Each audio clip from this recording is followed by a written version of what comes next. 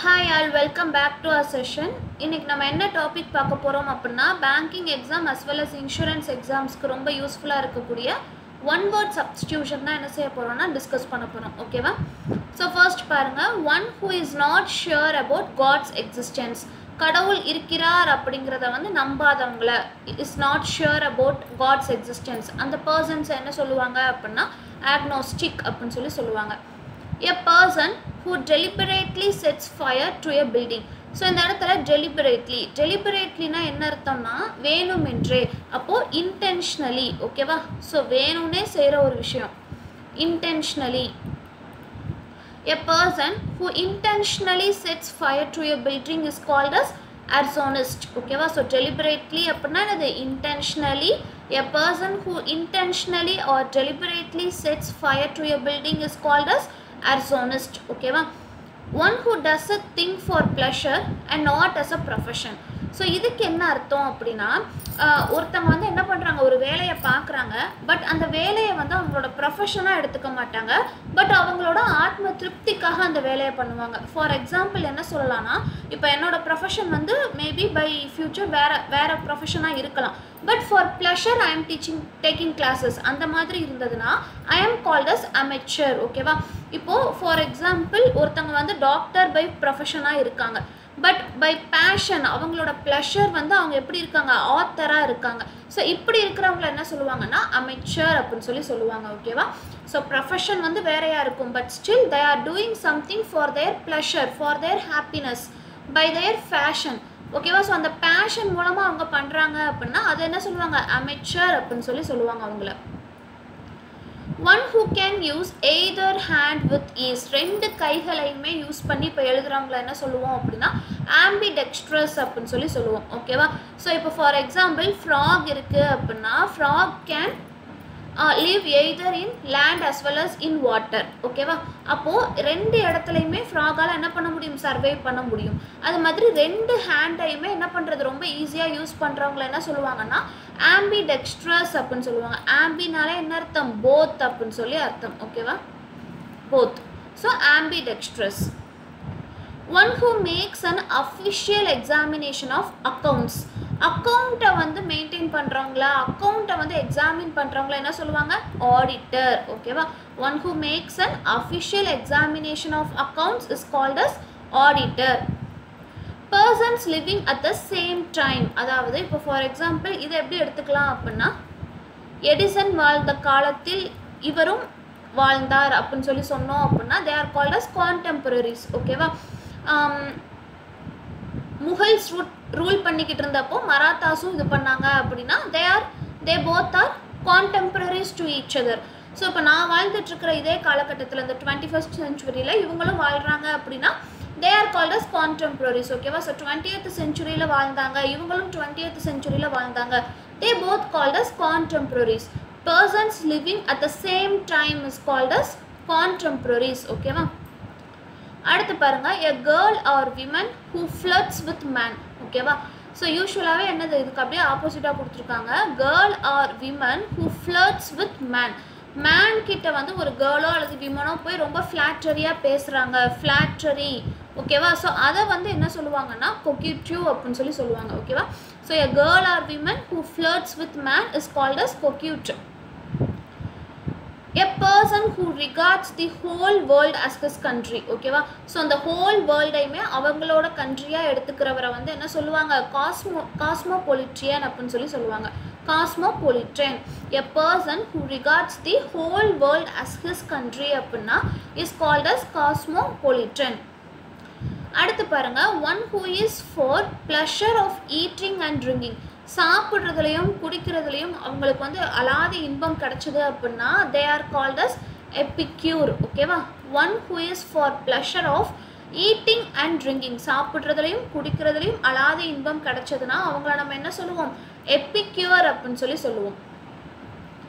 One who often talks of his achievements. அதாவது தன்னோட சுய பாடலை வந்து பாடிக்கிட்டே இருக்கிறவங்க, தன்னோட சுய புகழை வந்து பாடிக்கிட்டே இருக்கிறவங்கள என்ன சொல்லுவோம்னா ஈகோட்டிஸ்ட் அப்படின்னு சொல்லுவோம். One who often talks of his achievements is called as egotist. அடுத்து பாருங்க, விதியை நம்புறவங்க, one who believes in fate. விதியை நம்புறவங்கள என்ன சொல்லுவாங்க? fatalist அப்படின்னு சொல்லுவாங்க. ஓகேவா? so fate, so it is called as fatalist அப்படின்னு ஞாபகம் வச்சுக்கலாம். a person who acts against religion. எந்த ஒரு மதமும் கிடையாது அப்படின்னு சொல்லி ரிலீஜியனுக்கு அகெயின்ஸ்டா இருக்கிறவங்கள வந்து என்ன சொல்லுவாங்கன்னா heretic அப்படின்னு சொல்லுவாங்க. heretic. a person who is controlled by wife. ஓகேவா? so wife வந்து ஒய்ஃபோட கண்ட்ரோலுக்கு கீழே இருக்கக்கூடிய அந்த ஹஸ்பண்டுக்கு நேம் என்ன அப்படின்னா henpeck. ஓகேவா? so henpeck. a person who is mentally ill. கொஞ்சம் மனநல சரியில்லாதவங்களை என்ன சொல்லுவாங்க அப்படின்னா lunatic அப்படின்னு சொல்லுவாங்க. lunatic. a person who dislikes humankind and avoids human society. அதாவது anthrope அப்படின்னா என்ன அர்த்தம்னா ஹியூமன் கைண்ட் அப்படின்னு சொல்லி அர்த்தம். ஸோ அந்த ஹியூமன்ஸை வெறுக்கிறவங்க, டிஸ்லைக், அவங்கள என்ன சொல்லுவாங்க? misanthrope அப்படின்னு சொல்லுவாங்க. ஓகேவா? So a person who dislikes humankind and avoids human society is called as misanthrope. a person who primarily concerned with making money at the expense of ethics. So இதுக்கு என்ன அர்த்தம் அப்படின்னா காசு கிடைக்குது அப்படின்னா எத்திக்ஸை தாண்டி எந்த விஷயத்தினாலும் எந்த எல்லைக்குனாலும் போய் ஒரு விஷயத்தை பண்ணுறவங்களை என்ன சொல்லுவாங்க? mercenary. ஓகேவா? a person who primarily concerned with making money at the expense of ethics. ஒரு நியாய தர்மம், மாரல் எதுவுமே கிடையாது. பணம் கிடைக்குதா, நான் எந்த வேலைக்கும் செய்வேன், எந்த வேலைக்கும் நான் போவேன், எந்த எக்ஸ்ட்ரீமுக்குனாலும் போய் அந்த வேலையை நான் செஞ்சு முடிச்சிடுவேன் பிகாஸ் ஆஃப் மணி. அப்படி இருக்கிறவங்கள என்ன சொல்லுவாங்க? mercenary. ஓகேவா? someone in love with himself. தன்னைத்தானே நேசிக்கிறவங்க narcissist. ஓகேவா? ஸோ தன்னைத்தானே நேசிக்கிறவங்க என்ன சொல்லுவாங்க? narcissist. one who collect coins as hobby. அதாவது காயின்ஸை கலெக்ட் பண்ணுறதை வந்து தன்னுடைய ஹாபியாக வச்சுருக்கிறவங்கள என்ன சொல்லுவாங்கன்னா numismatist. ஓகேவா? So one who collect coins as hobby is called as numismatist. அடுத்து பாருங்க, a person who likes or admires women. விமனை வந்து ரொம்ப பிடிக்கும், எனக்கு அந்த விமன் கைண்டை ரொம்ப பிடிக்கும், அவங்கள நான் அட்மயர் பண்ணுறேன் அப்படின்னு சொல்லி நினைக்கிறவங்கள என்ன சொல்லுவாங்கன்னா philogynist. ஓகேவா? So philogynist. a person who speaks more than one language. ஒரு லாங்குவேஜை தாண்டி நிறைய language பேசுகிறாங்கன்னா he or she is called as polyglot. ஓகேவா? a person who speaks more than one language is called as polyglot. someone who walks in sleep. இது நமக்கு யூசுவலாகவே தெரிஞ்சிருக்கிற ஒரு விஷயம். தூங்கிக்கிட்டு இருக்கிறப்ப நடக்கிற அந்த வியாதி. ஸோ அதை என்ன சொல்லுவாங்க? somnambulist. ஓகேவா? So somnambulist. one who possesses outstanding technical ability in a particular art or field.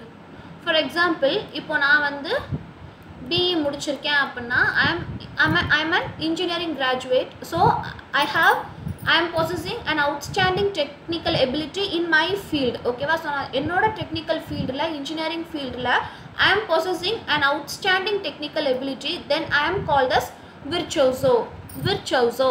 For example, someone has possessed BA history. So they are well versed in history field. ஓகேவா? So இந்த history ஃபீல்டில் அவங்க ஒரு outstanding ability வச்சுருந்தாங்க அப்படின்னா they are called as virtuoso. ஓகேவா?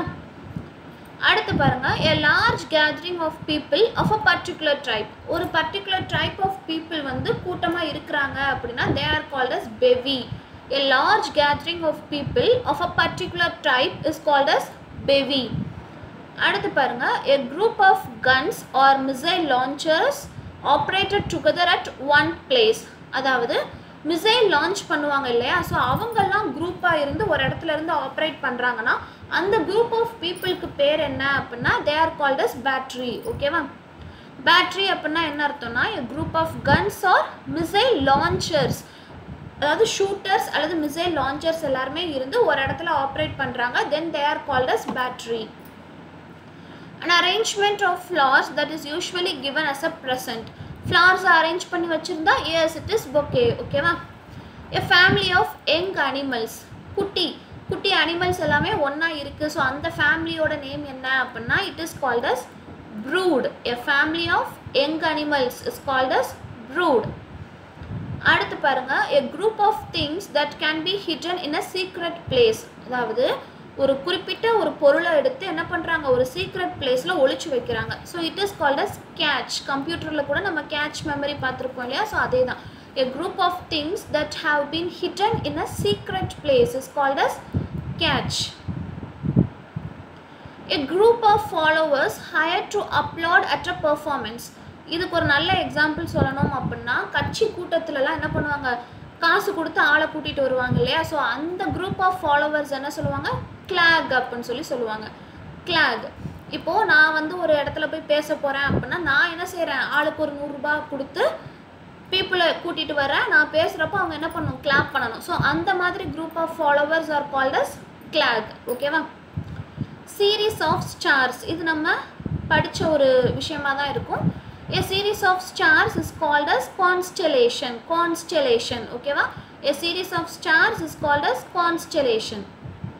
A community of people smaller than a village. Village விட ரொம்ப கம்மியான people but they are living or forming their own community, then they are called as hamlet. ஓகேவா? A community of people smaller than a village, then they are called as hamlet. அடுத்து பாருங்க, a large group of people, ரொம்ப கூட்டமாக இருக்காங்க. So அந்த மக்கள் கூட்டத்துக்கு பேர் என்ன அப்படின்னா horde அப்படின்னு சொல்லி அர்த்தம். horde. A large number of fish swimming together. So நிறைய ஃபிஷ்ஷஸ் வந்து என்ன பண்ணுது அப்படின்னா, ஃபிஷ் வந்து ஒன்றா ஸ்விம் பண்ணுது. ஸோ அந்த குரூப் ஆஃப் ஃபிஷ்ஷுக்கு பேர் என்ன அப்படின்னா ஷால் அப்படின்னு சொல்லி அர்த்தம். A strong and fast moving stream of water or other liquid. So stream of water இல்லை வேறு ஒரு திரவ லிக்யூட் வந்து என்ன பண்ணுது, ரொம்ப ஸ்ட்ராங்காகவும் ஃபாஸ்ட்டாகவும் மூவ் ஆச்சுன்னா it is called as torrent.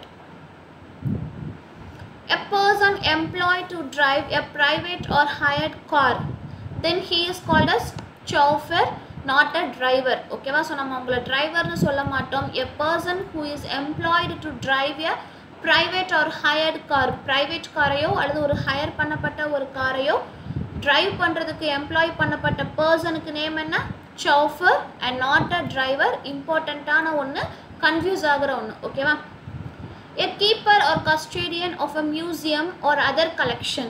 மியூசியத்துக்கு வந்து வைக்கப்பட்ட அந்த காவல்காரருக்கு நேம் என்ன அப்படின்னா curator. ஓகேவா? இதுவுமே மோஸ்ட் ரிப்பீட்டடாக நம்ம பார்க்குறது, இதுவுமே ரொம்ப இம்பார்ட்டண்ட். மியூசியமை வந்து பாதுகாத்துக்கிறதுக்கு இருக்கிறவங்க பேர் என்ன அப்படின்னா he is called as curator. ஓகேவா? A secret or disguised way of writing. ரொம்ப சீக்ரெட்டாக எழுதுறதை வந்து என்ன சொல்லுவாங்க, சைஃபர் அப்படின்னு சொல்லுவாங்க. ஃபார் எக்ஸாம்பிள் 1010 அப்படின்னா இது ஹலோ அப்படின்னு சொல்லி அர்த்தம். பட் நான் ஹலோன்னு சொல்லி டைரெக்டாக கொடுக்காம எல்லாத்தையும் என்ன பண்ணுறேன், இன்கிரிப்ட் பண்ணி 1010ன்னு சொல்லி கொடுக்குறேன். அதுதான் எனது secret R டிஸ்கியூஸ்ட் way of writing. It is called as cipher. ஓகேவா? A collection of historical documents or records providing information about a place, institution or a group of people. So ஒரு டாக்குமெண்ட்டை கலெக்ட் பண்ணி வச்சுருக்கோம், அந்த இடத்துக்கு பேர் என்ன அப்படின்னா இது இட் இஸ் கால்ட் அஸ் அர்ச்சீவ்ஸ் தான். A place where bees are kept or a collection of beehives. அந்த பீஸ் எல்லாத்தையுமே எடுத்து வச்சுருக்கிற அந்த கலெக்டிவ் நேம்க்கு பேர் என்ன, இடத்துக்கு பேர் என்னன்னா apiary. ஓகேவா? So apiary. A hole or tunnel dug by a small animal, especially a rabbit, as a dwelling. அதாவது ரேபிட் மாதிரி இருக்கக்கூடிய ஒரு சின்ன அனிமல்ஸ் வந்து ஒரு சின்ன குழியவோ அல்லது ஒரு டனல், ஓகேவா? ஸோ ஒரு பாத்வேயவோ அது தோண்டி வச்சிருக்கு அதோடைய வாழ்வுக்காக அப்படின்னா அதுக்கு நேம் என்ன, அந்த பிளேஸ்க்கு பேர் என்ன அப்படின்னா இட் இஸ் கால்ட் அஸ் பரோ அப்படின்னு சொல்லி அர்த்தம். பரோ. ஓகேவா? இன்றைக்கி நம்ம என்ன பார்த்துருக்கோம் அப்படின்னா set of one word substitutions தான் பார்த்துருக்கோம். Hope this session is useful and thank you for watching.